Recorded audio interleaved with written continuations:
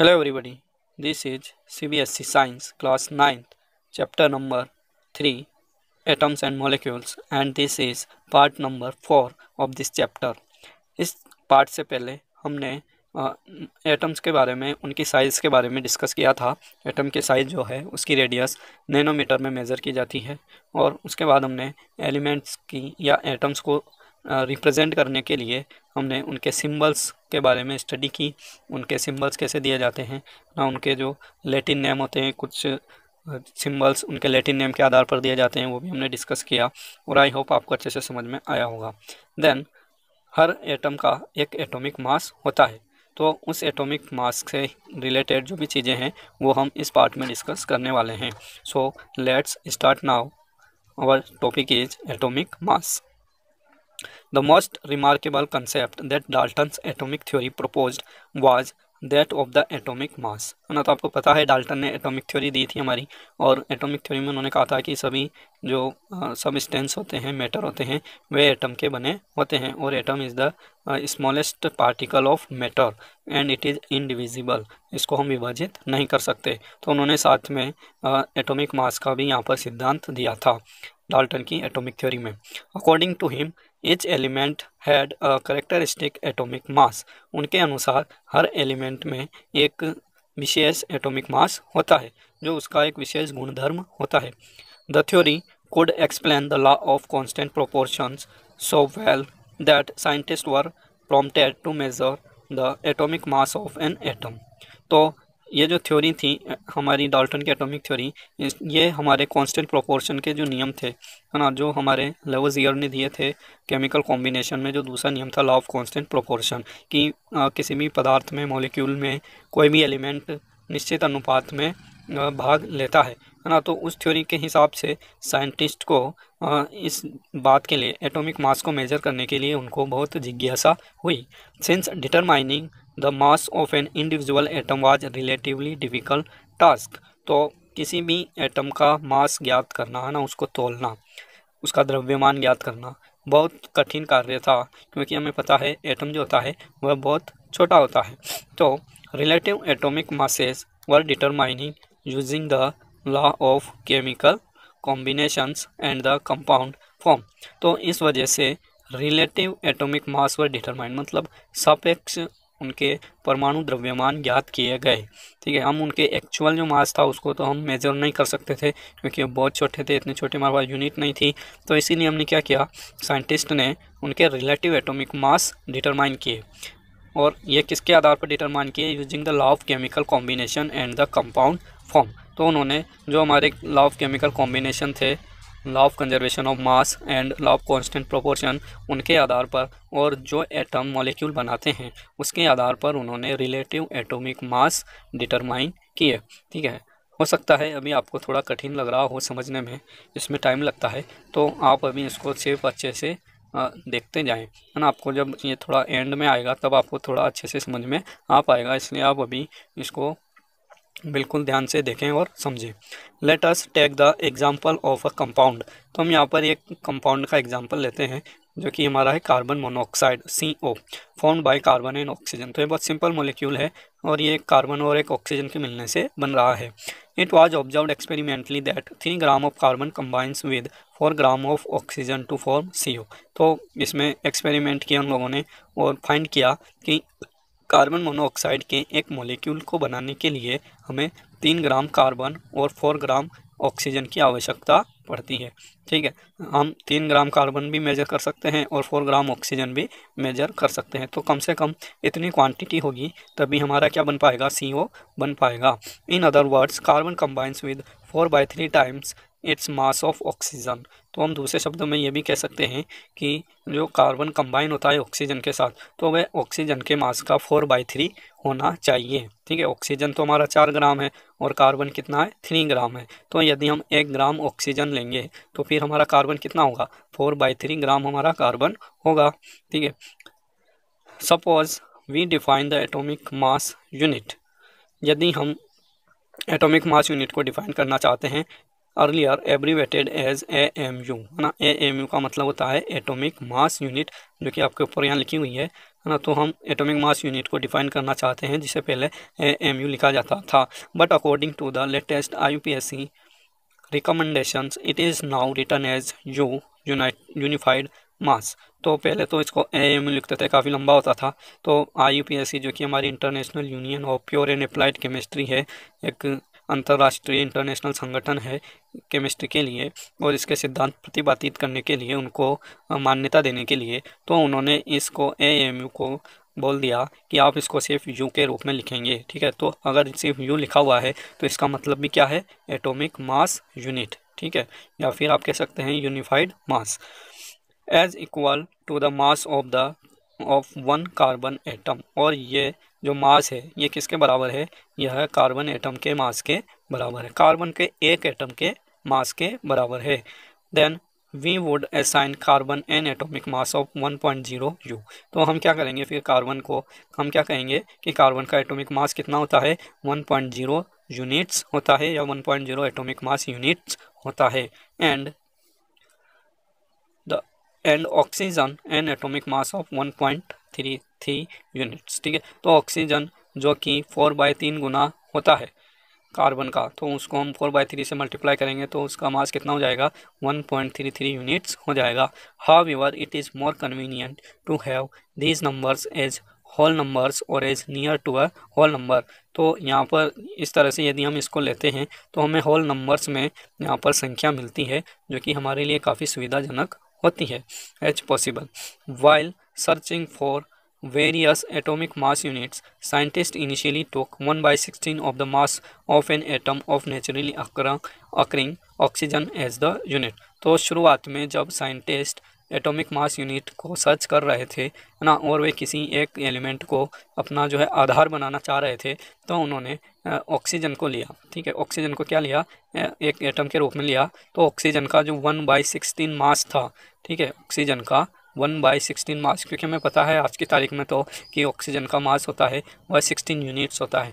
तो 1/16 उसकी एक यूनिट के बराबर हो जाएगा, of the mass of an atom of naturally occurring oxygen as the unit. तो उन्होंने ऑक्सीजन के 1/16 मास को एक यूनिट माना था। This was considered relevant due to 2 reason. और इसको 2 कारणों की वजह से काफ़ी रिलीवेंट माना गया था। ठीक है, काफ़ी सही माना गया था। तो पहला कारण था oxygen reacted with a large number of elements and form compound. तो उनका पहला कारण ये था कि ऑक्सीजन जो है बहुत सारे एलिमेंट्स के साथ रिएक्शन करता है और बहुत सारे कंपाउंड भी बनाता है। This atomic mass unit gave masses of most of the elements as whole numbers. तो और ये जो एटॉमिक मास यूनिट थी, उन्होंने बहुत सारे एलिमेंट्स के मासेज दिए, और वो भी होल नंबर में दिए, पूर्णांक संख्याओं के रूप में दिए, भिन्नों के रूप में नहीं दिए। तो लेकिन ये ज़्यादा हमारे सक्सेस नहीं हुआ।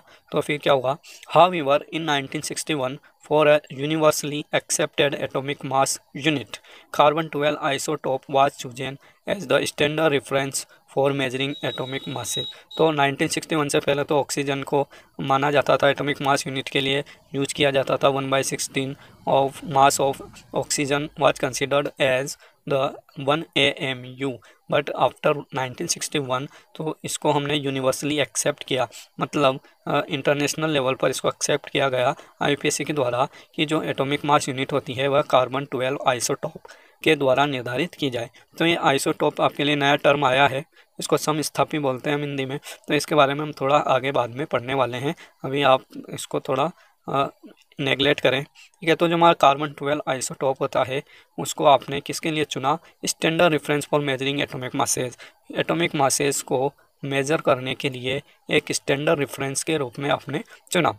1 atomic mass unit is a mass unit equal to exactly 1/12 the mass of 1 atom of carbon. तो जो एक एटॉमिक मास यूनिट होती है ना, 1 AMU, उसको आप कैसे डिफाइन कर सकते हो, तो 1 atomic mass unit is a mass unit equal to exactly 1/12 the mass of 1 atom of carbon. तो हमारे जो कार्बन 12 होता है इसका मास होता है 12 AMU, 12 एटॉमिक मास यूनिट। तो 12 का मास होता है 12, तो एक का कितना होगा, 1/12, है ना। तो आप इसको इस तरह से भी समझ सकते हैं कि हमारा जो कार्बन 12 है ना, उसका मास कितना होता है, 12 यूनिट्स, है ना। इसको हम पढ़ सकते हैं 12 एटॉमिक मास यूनिट्स। तो 12 यूनिट्स में तो 12 यूनिट्स होती हैं, है ना। तो एक यूनिट किसके बराबर होगी, तो वह हो जाएगी 1/12। ठीक है, तो यही हमारे एक स्टैंडर्ड रेफरेंस के रूप में यूज किया गया कि कार्बन 12 जो होता है उसकी 1/12 जो मास होगा उसे हम क्या मानेंगे, एक एटॉमिक मास यूनिट मानेंगे। ठीक है, then the relative atomic masses of all elements have been found with respect to an atom of carbon 12। तो और दूसरे सभी एलिमेंट्स के जो मासेस थे, है ना, रिलेटिव का मतलब होता है सापेक्ष, यानी किसी और एटम के सापेक्ष उसके मास को ज्ञात करना। तो हमने सभी एटम्स के, सभी एलिमेंट्स के यहाँ पर मासेस कार्बन 12 के सापेक्ष ज्ञात किए। ठीक है, then imagine a fruit seller. तो आप इसको एक एग्जाम्पल के द्वारा आसानी से समझ सकते हैं। अभी आप इसको एक कहानी की तरह सुनते जाइए, फिर लास्ट में आपको पता चलेगा कि वास्तव में हम क्या पढ़ना चाह रहे थे और क्या हमने पढ़ा और क्या समझा। तो अभी आपको समझ में आने वाला है सब कुछ। Imagine a fruit seller selling fruits without any standard wait with him.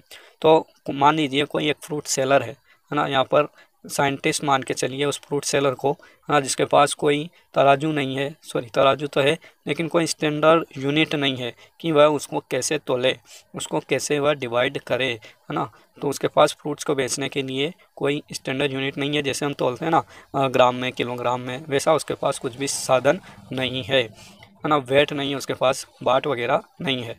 He tax watermelon and says. उसने एक बड़ा सा वाटरमेलन लिया और कहा this has a mass equal to 12 units, है ना। तो उसने कह दिया कि ये जो मेरा वाटरमेलन है इसमें 12 यूनिट्स के बराबर वजन है। ठीक है, जैसे कि आप कहते हैं ना 12 किलो, तो मान लीजिए यह 12 किलो के बराबर है। 12 watermelon units for 12 fruit mass unit. तो वहाँ पर उसने एक फ्रूट मास यूनिट बना ली। फ्रूट को बेचने के लिए उसने क्या बना ली, फ्रूट मास यूनिट बना ली। जैसे हम एटम्स को डिफाइन करते हैं उनके मास को एटॉमिक मास यूनिट में, तो उसी तरह से उसने फ्रूट का, एक छोटे फ्रूट का मास उसने बना लिया उस वाटरमेलन के बराबर। लेकिन उस वाटरमेलन का वजन तो 12 यूनिट्स के बराबर है ना। तो एक यूनिट कितनी हो जाएगी, 1/12 हो जाएगी। ठीक है, He makes 12 equal pieces of the watermelon and finds the mass of each fruit he is selling।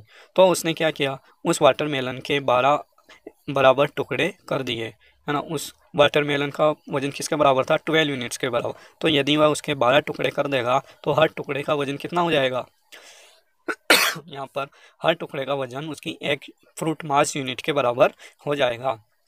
तो जब उसने 12 टुकड़े कर दिए तो हर एक टुकड़े से उसने क्या किया, वाटरमेलन को, सॉरी दूसरे फ्रूट्स को उसने उनका वजन तोला relative to the mass of one piece of the watermelon। Now he sells his fruit by relative fruit mass unit as in figure। तो उसने एक फ्रूट मास यूनिट की यहाँ पर इकाई को निर्धारित कर दिया और उसके जो छोटे फल फ्रूट थे उसको उसने बेचा।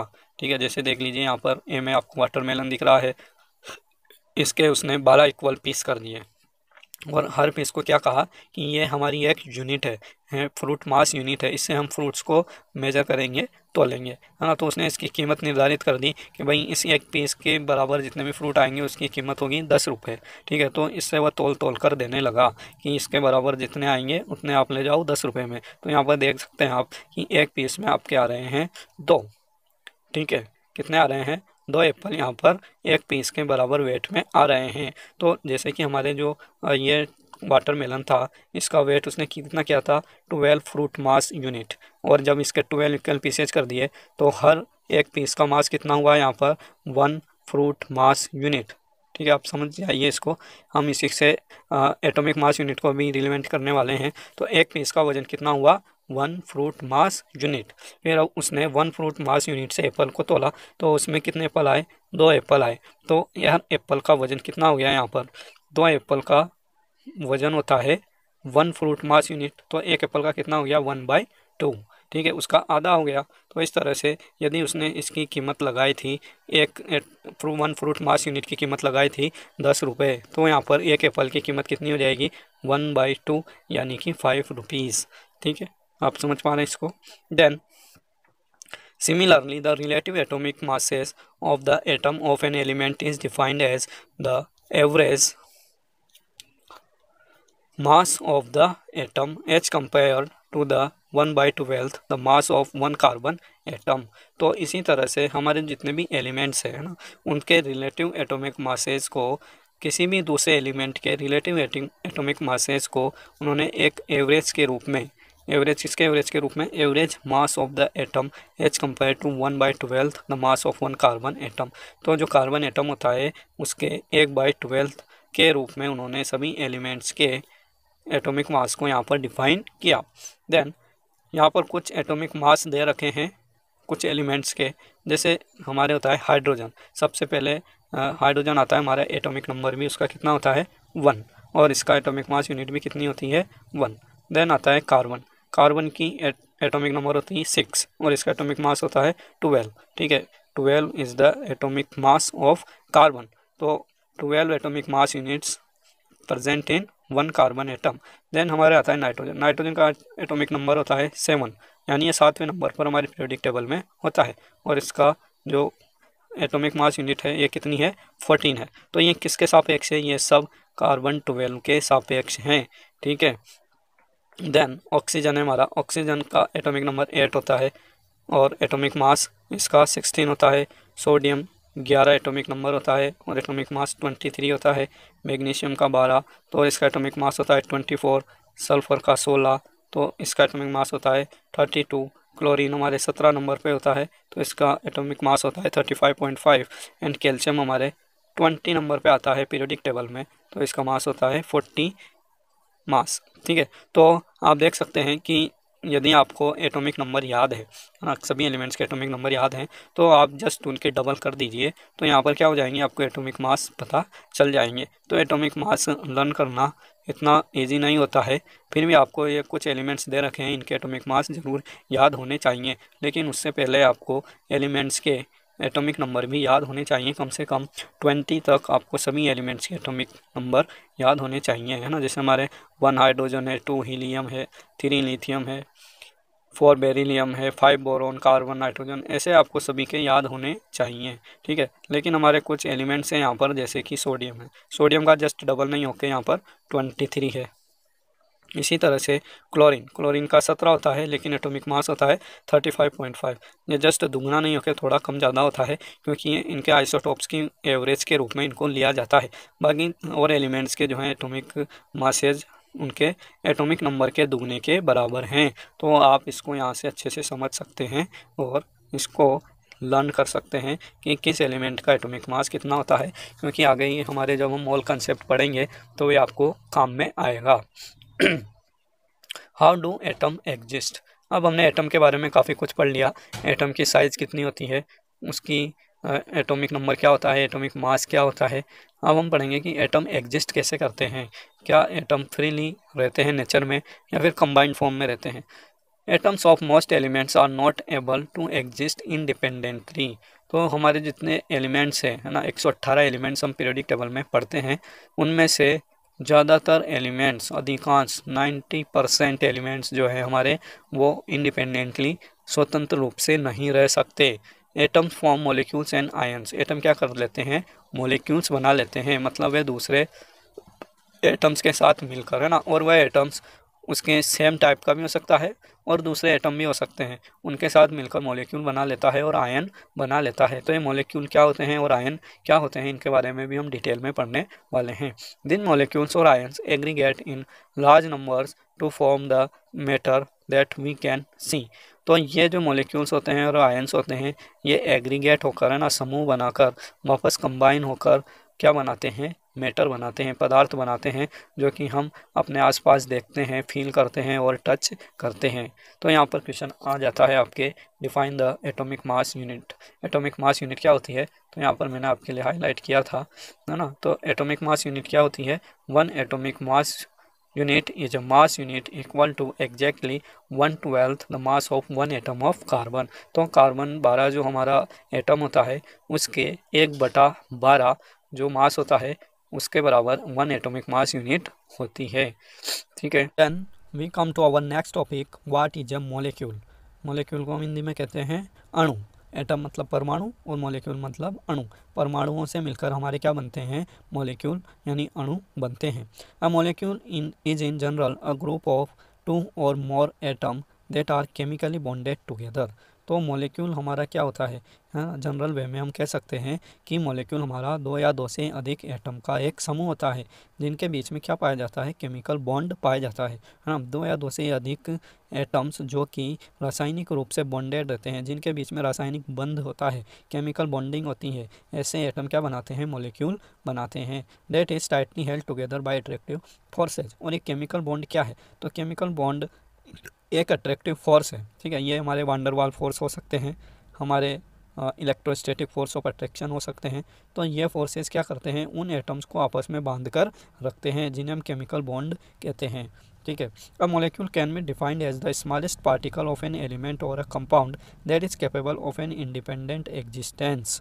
तो हमारा जो मॉलिक्यूल होता है ना, उसको हम कैसे डिफाइन करेंगे, तो आप यहाँ से इसकी डेफिनेशन लिख सकते हैं। A molecule can be defined as smallest particle of an element और द कंपाउंड। तो मॉलिक्यूल किसी भी एलिमेंट का या किसी भी कंपाउंड का, यौगिक का, वह स्मॉलेस्ट पार्टिकल होता है जो अपना इंडिपेंडेंट एग्जिस्टेंस रखता है, जो कि स्वतंत्र रूप से पाया जा सकता है, and shows all the properties of that substance. और वह उस एलिमेंट या उस सब्सटेंस की, उस कंपाउंड की सभी प्रॉपर्टी को शो करता हो। तो ऐसा जो हमारा स्मॉलेस्ट पार्टिकल है वह क्या कहलाएगा, मॉलिक्यूल कहलाएगा। क्योंकि हमारे जो एटम होते हैं वह स्वतंत्र रूप से नहीं रह सकते, इसीलिए वह कंपाउंड बनाते हैं। Atom of the same elements और the different elements can join together to form molecule. तो ज़रूरी नहीं है कि हमारे जो एटम्स हैं वह उसी एलिमेंट के हों, एक ही तत्व के हों, अलग अलग तत्वों के एटम भी आपस में मिलकर मॉलिक्यूल्स बनाते हैं। तो ये तो बहुत सिंपल है एटम और मॉलिक्यूल में डिफरेंस समझना। तो हम पढ़ेंगे पहले मॉलिक्यूल्स ऑफ एलिमेंट्स, तत्वों के जो मॉलिक्यूल्स होते हैं, जिनमें क्या होगा कि सेम टाइप ऑफ एटम्स यहाँ पर आपस में मिलेंगे, किसी एक ही एलिमेंट के एटम आपस में मिलकर क्या बनाएंगे, मॉलिक्यूल्स ऑफ एलिमेंट्स बनाएंगे, ठीक है। The molecules of an element are constituted by the same type of atoms ना, तो इसमें एक ही प्रकार के एटम्स पाए जाते हैं। Molecules of many elements such as argon, helium etc are made up of only one atom of that element. तो हमारे कुछ मॉलिक्यूल्स होते हैं जैसे कि आर्गन होते हैं, हीलियम होते हैं, है ना, नियॉन होते हैं, क्रिप्टॉन होते हैं। तो ये सिर्फ एक ही एटम के मॉलिक्यूल होते हैं, है ना। इनमें जो एटम होते हैं वे आपस में क्रिया करके, केमिकल बॉन्डिंग करके मॉलिक्यूल नहीं बनाते हैं, इनके मॉलिक्यूल एक ही एटम के होते हैं। इनके अलावा हमारे जो दूसरे एलिमेंट्स हैं वे सब क्या करते हैं, मॉलिक्यूल बनाते हैं। But this is not the case with most of the non metals. लेकिन यह सभी नॉन मेटल्स के साथ या मेटल्स के साथ ऐसा नहीं होता है। For example a molecule of oxygen consist of 2 atoms of oxygen, है ना। तो हमारा जो ऑक्सीजन है ना, ऑक्सीजन को हम जनरली कैसे लिखते हैं, O2 के रूप में लिखते हैं। तो ए molecule of oxygen consist of 2 atoms of oxygen and hence it is known as di atomic molecule. तो हमारा ऑक्सीजन जो होता है वो O2 के रूप में हमारी प्रकृति में, नेचर में एग्जिस्ट करता है, O2 के रूप में ही यह पाया जाता है, सिंगल O हमें नहीं मिलेगा, ठीक है। तो इसको हम कह सकते हैं ये डाई एटोमिक मॉलिक्यूल है। डाई एटोमिक मतलब, डाई का मतलब होता है दो, तो ऐसा मॉलिक्यूल जिसके अंदर 2 एटोमिक हो, 2 एटम हो, उसको हम क्या बोलते हैं, डाई एटोमिक मॉलिक्यूल बोलते हैं। If 3 atom of oxygen unite into a molecule instead of the usual 2 we get ozone. यदि 2 की जगह 3 एटम मिल जाएं ऑक्सीजन के तो वे बना लेंगे O3, ठीक है। तो O3 बनते ही वहीं उस कंपाउंड का नाम भी अलग हो जाएगा जिसे हम ओजोन कहते हैं।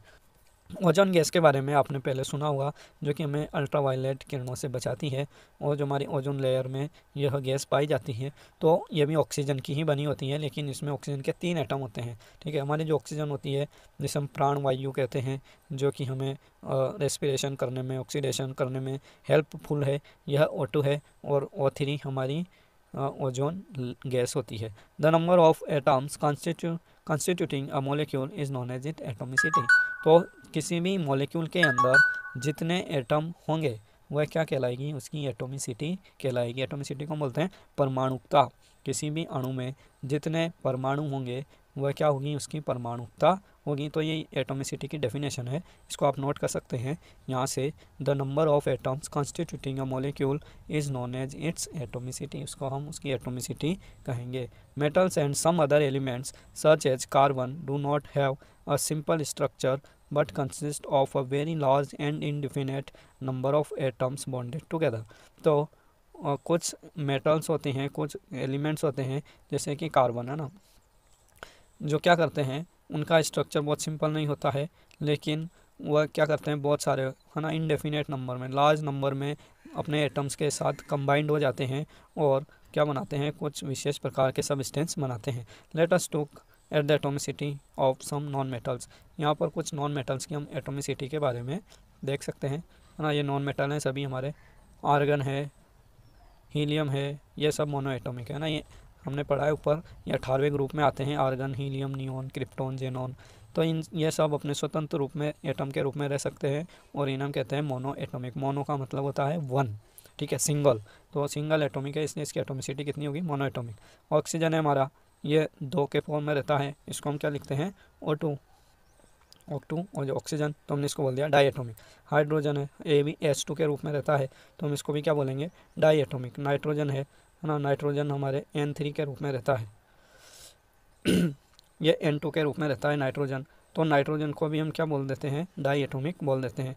वहीं क्लोरीन है, ये Cl2 के रूप में रहती है, क्लोरीन गैस है ना। नाइट्रोजन भी गैस है, हाइड्रोजन भी गैस है, ऑक्सीजन भी गैस है। देन फॉस्फोरस है हमारा, तो फॉस्फोरस को हम लिखते हैं P4, है ना। ये सॉलिड फॉर्म में होता है, ये गैस नहीं है, तो फॉस्फोरस P4 के रूप में पाया जाता है। तो इसके अंदर कितने एटम है, 4 एटम है, इसलिए हम इसको क्या बोलते हैं, टेट्रा एटॉमिक, है ना। तो ये हमारी लैटिन भाषा की गिनती होती है, मोनो, डाई, ट्राई, टेट्रा, पेंटा, हेक्सा, है ना। इस तरह से आता है पोली, पोली यानी होता है अनेक।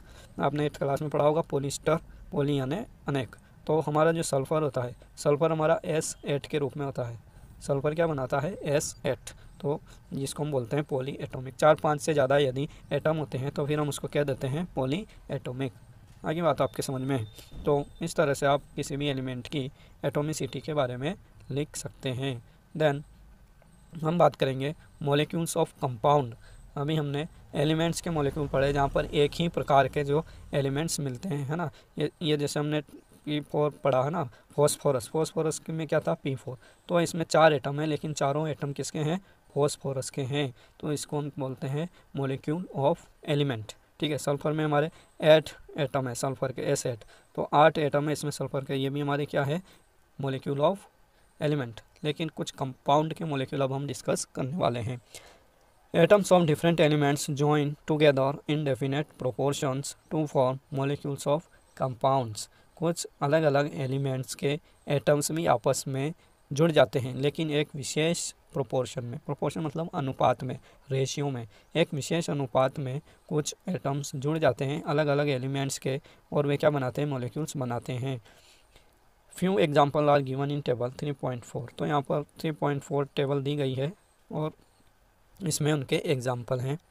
तो कुछ दे दिए गए हैं, जैसे वाटर है, हमारा वाटर क्या है, कंपाउंड है ना। तो ऐसा कोई भी मॉलिक्यूल जिसमें अलग अलग प्रकार के एटम होते हैं तो हम उसे क्या कहते हैं, कंपाउंड कहते हैं।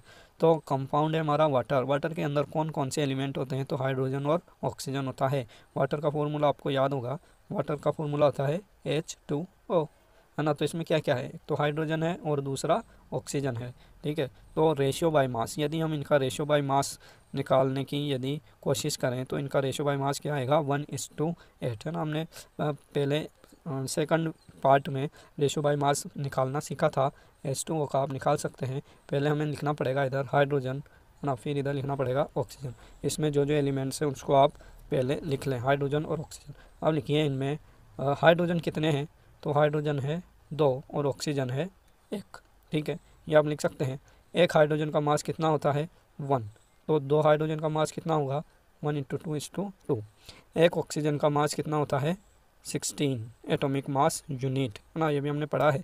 तो हमारे जो हाइड्रोजन और ऑक्सीजन का रेशियो होगा वह 2:16 होगा, और यदि हम इसमें 2 का भाग दे दें तो हम इसको सिंप्लीफाई कर सकते हैं 1:8। तो इस तरह से हमारे जो सिंपलेस्ट रेशियो आ जाता है उसी को हम सिंपलेस्ट प्रोपोर्शन के रूप में, रेशियो बाय मास के रूप में लिखते हैं। तो इस तरह से आप किसी भी एलिमेंट का किसी भी मॉलिक्यूल का या कंपाउंड का रेशियो बाय मास निकाल सकते हैं। इसी तरह से हमारा आ जाता है अमोनिया। अमोनिया का फॉर्मूला होता है NH3। अमोनिया का फॉर्मूला क्या है, NH3। इसमें नाइट्रोजन 1 और हाइड्रोजन 3। एक नाइट्रोजन का मास होता है 14 और 3 हाइड्रोजन का मास होगा 3, तो इनका रेशियो जाएगा 14:3। इसी तरह से आपके यहाँ पर कार्बन डाइऑक्साइड है CO2। CO2 में हमारे 1 कार्बन है और 2 ऑक्सीजन है, तो कार्बन और ऑक्सीजन से ये बनता है और इनका रेशियो बाय मास हो जाता है 3:1। तो हम CO2 का भी यहाँ पर रेशियो बाई मास निकाल कर देख लेते हैं एक बार, और आप ये खुद से भी प्रैक्टिस करने की कोशिश करें। जब तक आप खुद नहीं निकालेंगे आपको ये निकालना नहीं आएगा। तो इसमें कार्बन डाइऑक्साइड में हमारे एक कार्बन होता है और ऑक्सीजन होता है, ठीक है। दो एटम होते हैं, एक तो कार्बन और एक ऑक्सीजन। कार्बन कितने हैं 1 और ऑक्सीजन कितने हैं 2। एक कार्बन का मास कितना होता है 12 और ऑक्सीजन का मास कितना होता है 16, लेकिन यहाँ पर हैं 2, तो 16 इंटू 2 हो जाएंगे 32। अभी हमारे बाई मास रेशियो आता है 12:32। अब हम इसको सिंप्लीफाई करना चाहेंगे, तो आप देखिए ऐसी संख्या जिससे इन दोनों में भाग चला जाए पूरी बात, तो ऐसी संख्या हमारी क्या यहाँ पर 6 आ रही है। 6:12, 6 into 2 is equal to 12, but 6 into 5 30, 6 पंजे 30 होते हैं, लेकिन 2 बच जाते हैं। तो 6 का भाग नहीं जा रहा है, क्या 5 का जा रहा है, नहीं जा रहा है। क्या 4 का जा रहा है, 4, यस 4 का जा सकता है, 4 3 12 एंड 8 चौक 32। तो यहाँ पर 3:8 हमारे क्या आ जाता है, एक सिंपल रेशियो आ जाता है CO2 का। CO2 में कार्बन और ऑक्सीजन जो मिले हुए हैं बाई मास, है ना, ये किसका रेशियो है, बाई मास का रेशियो है ना। हम बाई नंबर का अभी बाद में डिस्कस करेंगे, अभी हम क्या रेशियो डिस्कस कर रहे हैं, रेशियो बाई मास। इनके जो द्रव्यमान हैं उनका अनुपात क्या है, तो वही यहाँ पर लिखा गया है 3:8। Then activity 3.2, refer to table 3.4 for ratio by mass of atoms present in molecules and table 3.2 for atomic masses of elements। तो 3.2 में आपके एटॉमिक मास दिए गए थे, वहाँ से एटॉमिक मास आपको लर्न करने हैं, और 3.4 में आपके जो यहाँ पर ये रेशियो लिखे गए हैं इनको आपको निकाल कर देखना है, जैसे मैंने अभी बताया। Find the ratio by number of the atoms of elements in the molecules of compound given in table 3.2। तो रेशियो बाय मास तो हमने निकाल लिया, अब हमें रेशियो बाय नंबर निकालना है, ठीक है। आप ध्यान दीजिए ये अलग चीज़ है, रेशियो बाय नंबर, यानी यहाँ पर आपको एटम का नंबर लिखना होता है किसी मॉलिक्यूल में एटम कितने हैं, तो ये तो ज़्यादा सिंपल चीज़ है। The ratio by number of atoms for a water molecule can be found as follow. तो यहाँ पर तो थोड़ा डिफ़िकल्ट तरीका दिखाया गया है निकालने के लिए, है ना, रेशियो बाय नंबर निकालने के लिए।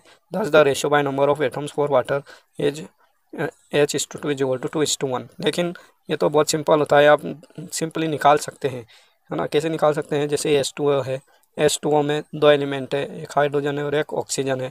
हाइड्रोजन कितने हैं 2, ऑक्सीजन कितने हैं 1, तो ये हमारा हो गया 2:1 रेशियो, है ना। और इस रेशियो को हम क्या कहते हैं, रेशियो बाय नंबर। हमारा NH3 है, अमोनिया है ना। इसके अंदर नाइट्रोजन कितने हैं 1 है और हाइड्रोजन कितने हैं 3 है, तो 1:3 हमारा हो गया ratio by the number of atoms, ठीक है। तो इस तरह से आप किसी भी एलिमेंट का आसानी से रेशियो बाय नंबर निकाल सकते हैं। तो ये तो बहुत सिंपल है आई थिंक। तो अभी हमारा पार्ट बहुत लंबा हो रहा है, तो हमारा जो नेक्स्ट टॉपिक है व्हाट इज़ एन आयन, इसको हम अपने नेक्स्ट पार्ट में डिस्कस करने वाले हैं। तो आपको ये वीडियो कैसा लगा कमेंट करके बताएं, और यदि आपने चैनल सब्सक्राइब नहीं किया है तो तुरंत सब्सक्राइब कर लें और बेल आइकन को भी दबा दें। ओके, थैंक यू, जय हिंद, जय भारत।